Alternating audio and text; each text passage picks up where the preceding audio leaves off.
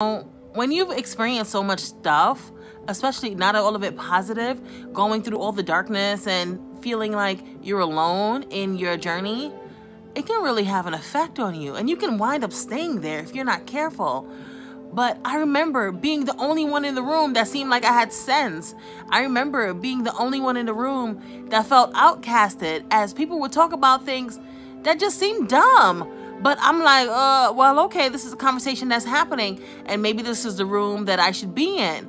So even when I didn't feel comfortable, I stayed because I felt like, well, these are my friends, these are my family, this is people that I should want to be around, right? Because of all the layers of conditioning and things that we go through over the years, we believe that because somebody's in our lives, that we have to keep them in our lives. Hold on, something in my eye. But that's not necessarily true. Just because somebody's a part of your life, that doesn't mean that they have to stay in your life, right? You get to decide who's in your life. And I remember being afraid to be the light, being that bright, shining light in every room that I was in for fear of being judged. I knew I was smarter than a lot of the people that I was in the room with, but that wasn't it. I was afraid that whatever I said, they may not like it as a result, not like me. As a result, I'm no longer invited into those rooms. It wasn't until I said, you know what? I don't give a I don't care. Regardless of what room I'm invited in, I'm going to be my whole self, my organic self.